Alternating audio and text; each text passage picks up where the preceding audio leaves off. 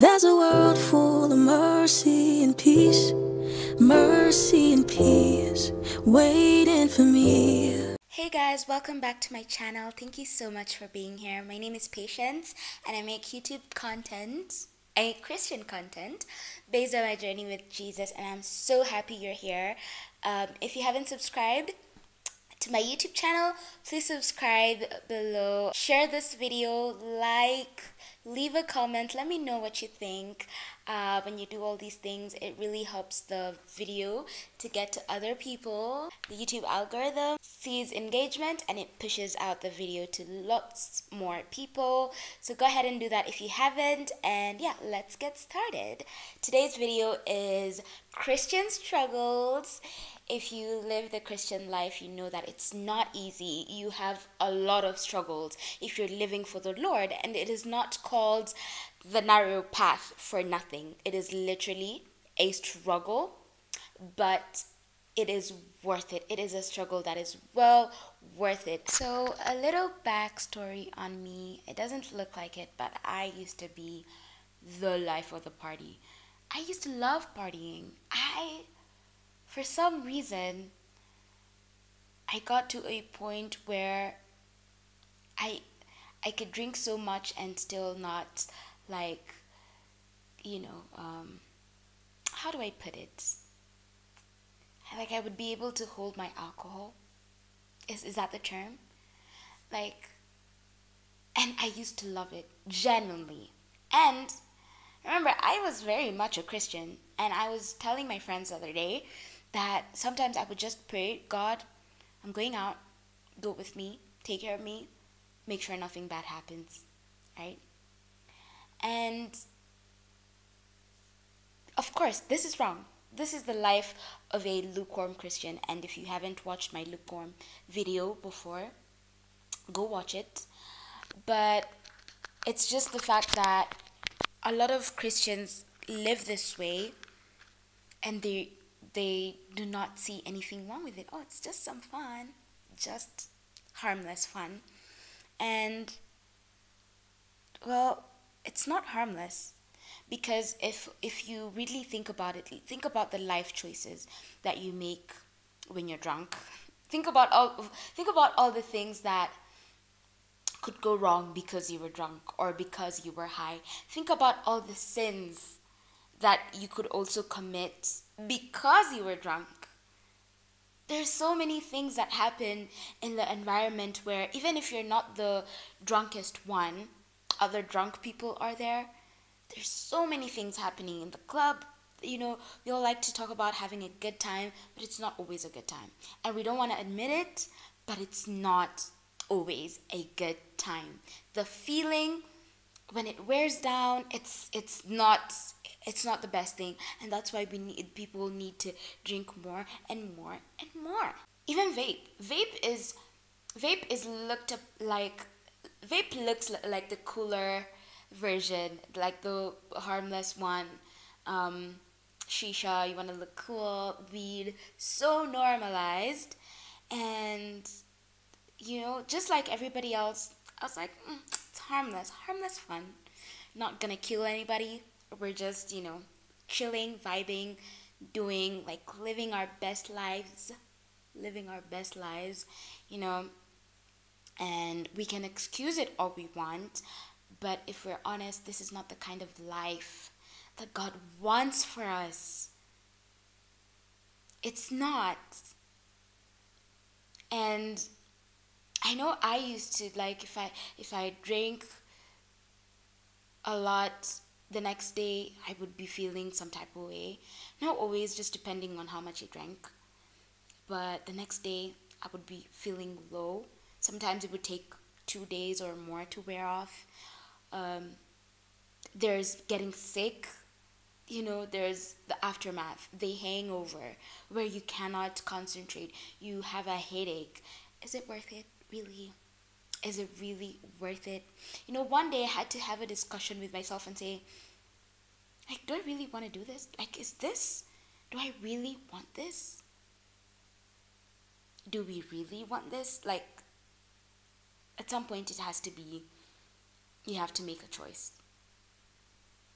Because if it was really that good, if it was really able to satisfy as much as whatever it is that you want to satisfy, you wouldn't have to do it so often. Because there are people who have to drink every day. There are people who need to smoke every day, regardless of the fact that it's harmful to their health. They can see things are not going well. It's destroying their lives, their relationships. They're making so many horrible mistakes because of it, and they're still there. It has to show you that it's not a good thing. And this is the thing about sin. Sin will feel very good. It's gonna feel good. Oh, you met the man of your dreams or whatever. You just want to have a good time. But sin makes you feel good for the moment. But it also blinds you so that you don't know that the path where you're walking is a path to destruction. So before you know it, and nobody likes to talk about this, but fornication is the one thing that makes people suffer so much.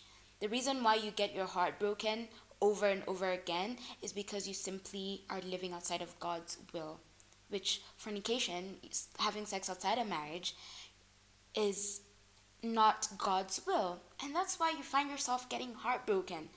I'm not saying that people who wait for marriage do not get hurt, but the pain is a lot less and easier to get over than people who engage in sex outside of marriage.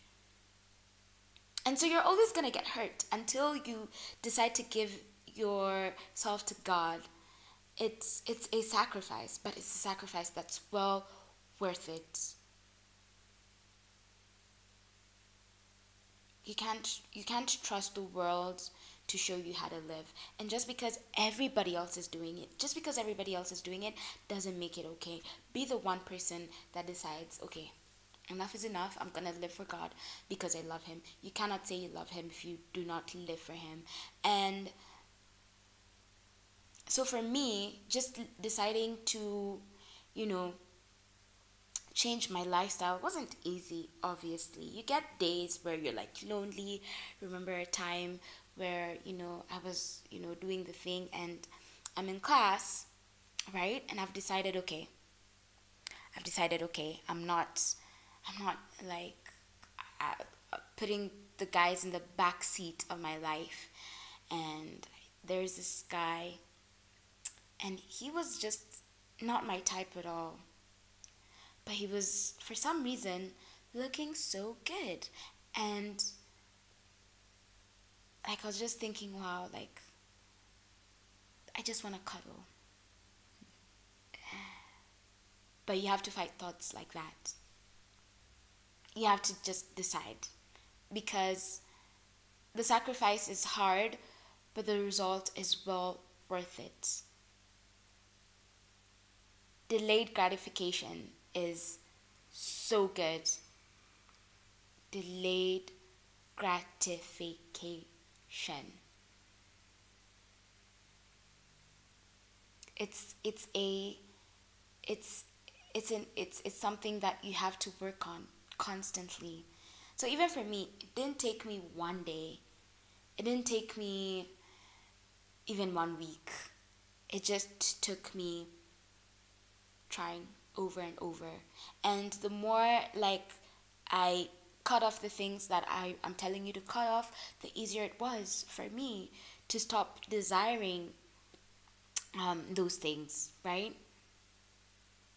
You want to change, you have to do things differently.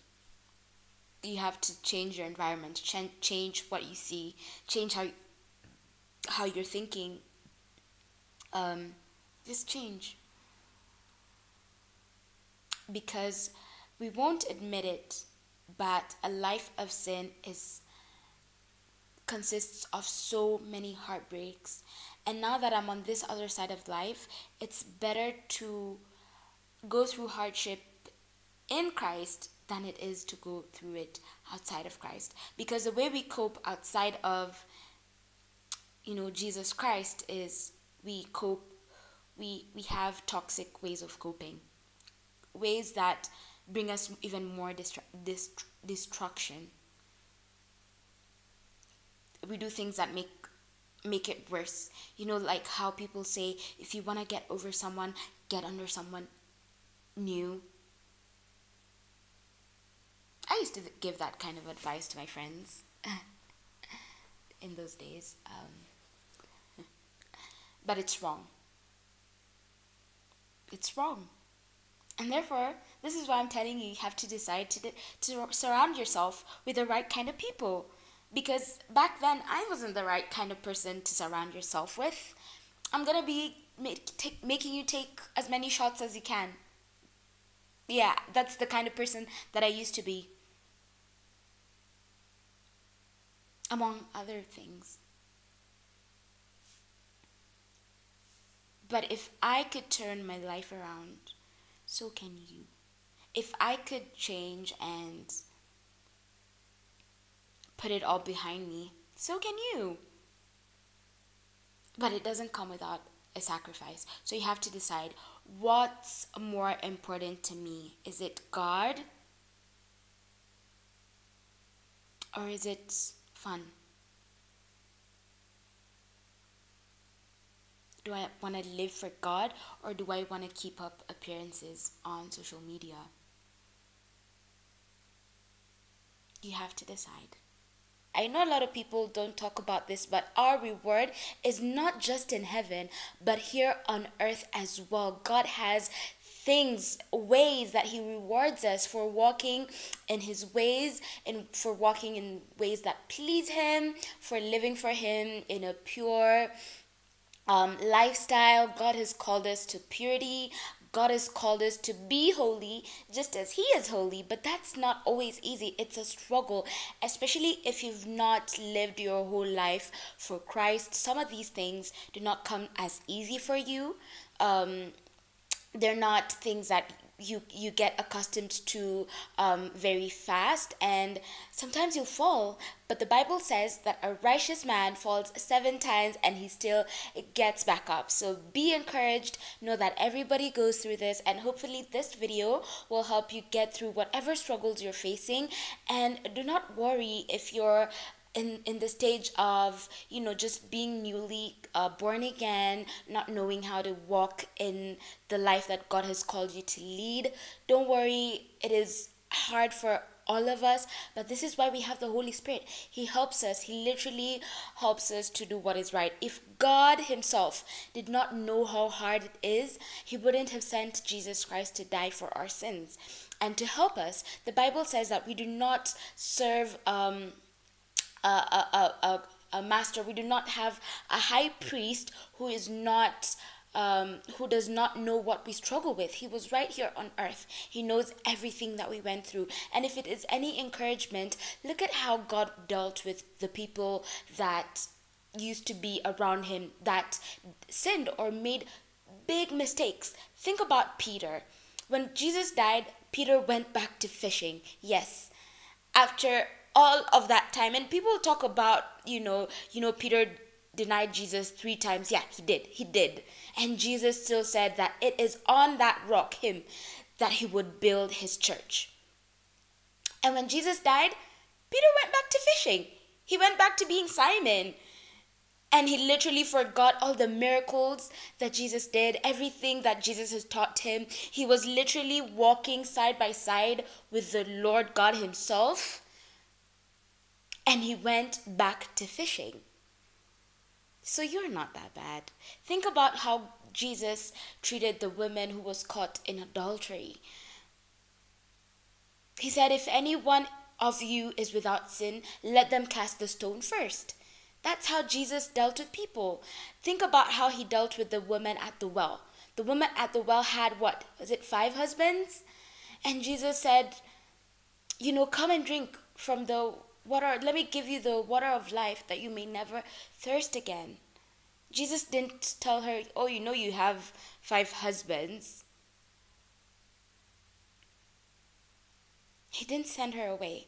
And God is not sending you away. He wants to help you. He wants you to live the life that He wants you to. He is on your team. He is cheering you on. He is rooting for you. I say this all the time. God is on your side. And this video is just one of the signs that God really wants to help you. I wouldn't be here making this video if God was not trying to help you live the way He wants you to live, so that it can be a lot easier and so much bearable. And let me tell you, once you get through the initial struggles, it becomes so much easier.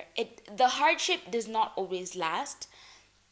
We go through seasons, yes, but the initial things that you deal with, whether it's getting rid of sin, whether it's getting used to reading your Bible, whether it's getting used to prayer, in the beginning it might be hard, but the more you do it, the easier it gets, and you'll start to feel better. I thank God all the time that this is who I am.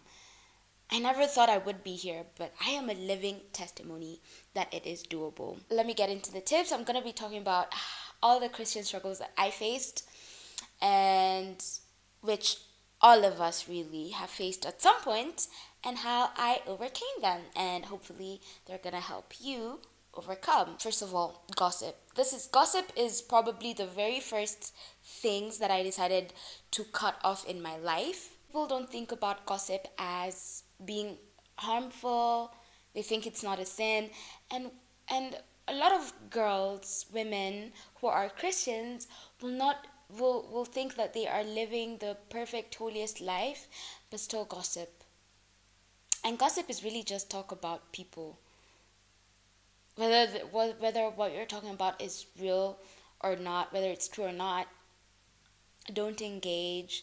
Think about it as, what if it was you and people were saying all these things about you? Now, if you want to know, okay, how do I know whether what I'm talking about is gossip or not?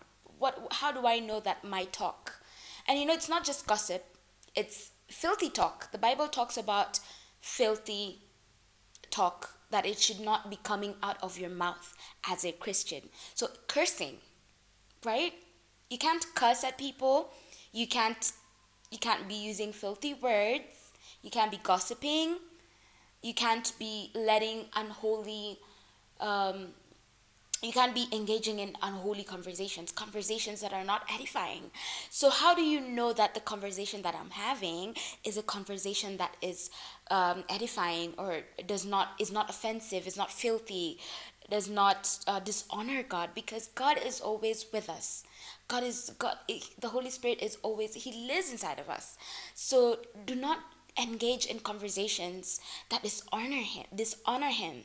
So how do you know? The Bible says, do not let any unwholesome talk come out of your mouths, but only what is helpful or building others up according to their needs, that it may benefit those who listen. The Bible is so clear on how we have to carry ourselves as Christians, and we have to think about it. So even before, like, you think about, okay, I'm not fornicating, I'm not partying, I don't smoke, I don't drink, but then you gossip, you say bad things about other people, you use cuss words, even just watching shows that glorify unwholesome talk, it's wrong. Listening to music that glorify the very things that God says not to do, it's still wrong. Sadly, we live in a world where sex outside of marriage has been so normalized that we do not think that it's a sin anymore. But it is. But the good news is struggling is a good thing, because it means that you're not complacent and you're not comfortable in your sin. So it's good to struggle against these things. Partying, drinking, smoking, all not okay. Paul was saying that all things are permissible, but not all things are beneficial, especially in our walk with Jesus Christ. Not all things are beneficial. And some of these things, they open doors to the enemy for more oppression, for more bad things to happen. Take alcohol, for instance. We all like to think that it's so enjoyable, but when you think about it, alcohol in itself is a depressant, and that's why when you get out of a hangover, for example, you're gonna be feeling depressed, you're gonna be down, you're not gonna be feeling yourself, you're not gonna be in a good mood, and this can last for a while. So you're gonna need to drink more to feel better, to put yourself in high spirits. Smoking as well. And we're not even gonna go into like the health harmful what it does to our health, but it's even just the guilt of engaging in all of these activities makes us feel like, oh, I can't pray now, I can't go to God, because you're feeling guilty. God doesn't put the guilt there, it's the devil. The devil makes you feel too guilty to go to God, and then he makes you feel comfortable in your sin. That's how it works. How do you overcome, the life that you had before, where it was okay to fornicate, where it was okay to sin, to drink and to smoke and to gossip and to cuss? So number one is just really the Word of God. The Word of God is water to our souls, and it washes away. It washes you clean. I know this. So he was talking about how Christ loved the church. And so in relation to the church, which the church consists of you and me, and it says that to make her holy and clean, washed by the cleansing of God's word, and he did this to present himself as a glorious church without a spot or wrinkle or any other blemish. Instead, she will be holy and without fault. So this is the hack right there. The Word of God, it says cleansing, right? By the cleansing of God's word. It's a key right there. The Word of God cleanses. It might not happen overnight, but the more you do it, the more it does the cleansing. Just sit with the Word of God. We live in a world where we're always looking for a distraction. We always want to feel like we're busy doing something. We don't want to concentrate too much. We don't want to be in the quiet. We don't want to spend time in the quiet place, right? We always want our minds to be engaged in something. That's why we have TikTok shorts, TikToks. Right? That's why we have shorts. That's why we have reels. That's why we have YouTube and Netflix and all these things. But you have to take your time. You can't do this walk without sacrificing. Everybody had to sacrifice. Everybody has to sacrifice. Nobody that you see walking with God successfully has done it without sacrificing. So you have to sacrifice. Take some time to read your Bible. Read the New Testament especially. It opens your eyes to a lot of things, right? And your heart, it opens up your hearts to so many things. So take your time and read. You give so much time to things that do not benefit you. How about 10 minutes to read the Word of God? How about 20? How about 30? How about an hour? You think, oh, an hour, a whole hour? But like reading the Word of God needs meditation. Meditation is just sitting on what you've read and thinking about it over and over, applying it to your life. Think about what it means. Sit with the Word of God. And if you find it hard, find people who teach the Word of God. There's so many people who teach the Word of God. Let them teach you. Watch videos that are actually teaching the Word of God. Even on TikTok, that's how I started out. I started out with listening to people teaching and talking about the Word of God. And then eventually I started to love it and I started to read it on my own. So the Word of God is your biggest help in trying to overcome your struggles. And another thing that really helps me is just being mindful of what I watch. If I spend all my time watching videos and clips and looking at pictures of people constantly smoking or drinking or partying always doing all these things that you've decided to leave behind, it's gonna be hard for you. You're gonna be missing it. You're gonna be reminiscing. You're gonna be meditating on it. You have to meditate on the right things. So watch what you consume. Garbage in, garbage out.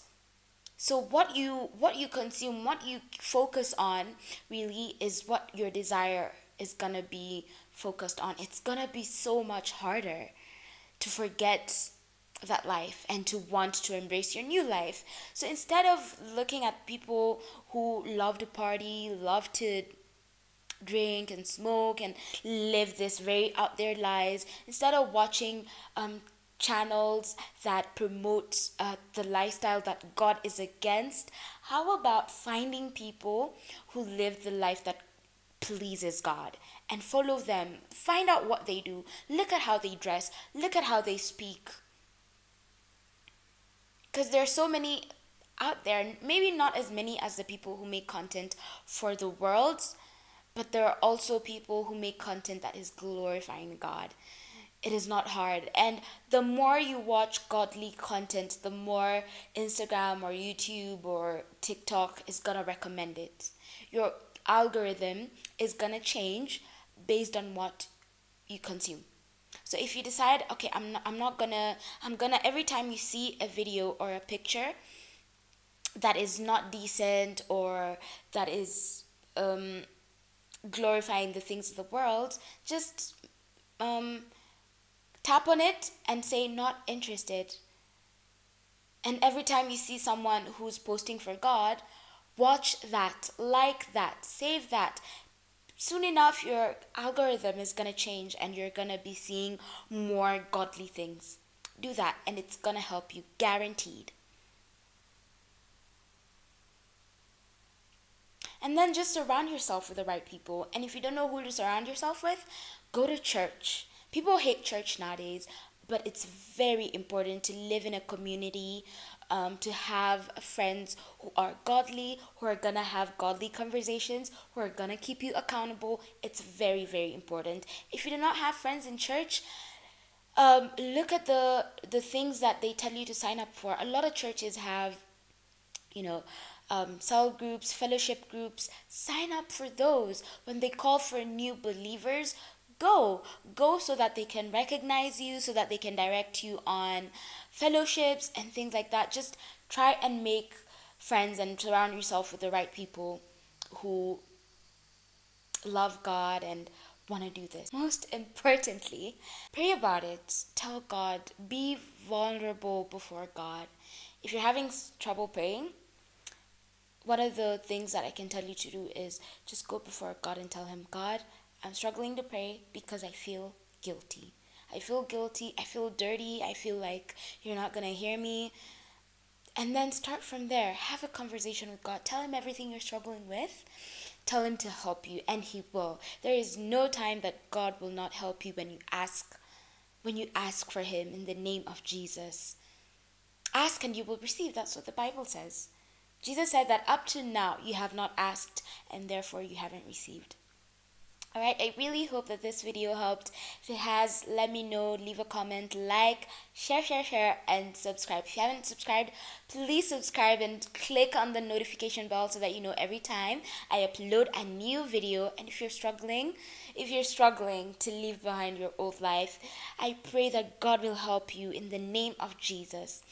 Father, in the name of Jesus, I pray that anybody who's watching this and they're struggling, that you will just go and help them. Send the Holy Spirit to them. Let them know that you're there to hold them up. Send them godly people to their lives. Send them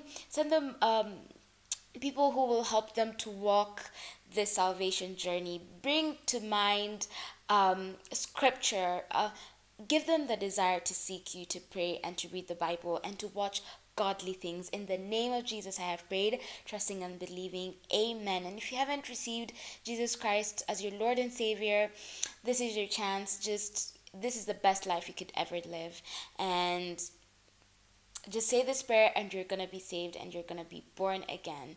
Lord Jesus, thank you for dying for me. I believe that you came to die for me so that I can have a life and life in abundance. And right now, I receive your salvation. I declare that you are my Lord and Savior. From now on, I repent for all my sins, and I decide to turn away from my old life and take on this life in Christ. In Jesus' name, amen. Thank you so much for watching, and I will see you in my next one. Bye. I know you're the God who reigns. I know you're the God who